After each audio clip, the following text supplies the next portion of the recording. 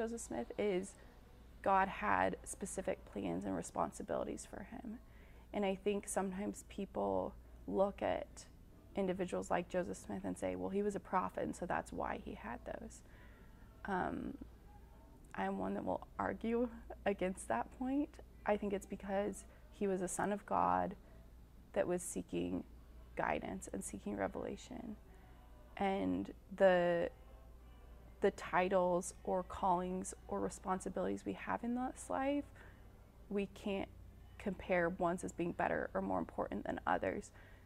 But I have a very firm conviction that God has plans for each of us. I think oftentimes I don't think of myself like in comparison to him, but because I am a disciple of Christ and because have God as a central part of my life and my experience, naturally there's similarities because like Joseph Smith was looking for answers. And I think now, like in retrospect, we can see like, oh wow, like he had lots of answers that were gonna like help benefit so many other people.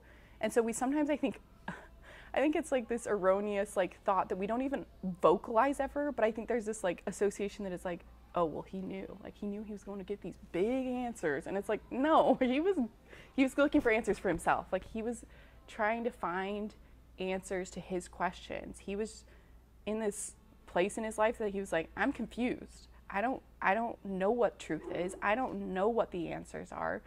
And he was wanting to be less confused. And I think lots of times we're in that same place of being like, I'm confused, God, and I don't want to be this way, because being confused is not a comfortable feeling. And I think what's beautiful is that it was just, he was seeking to know.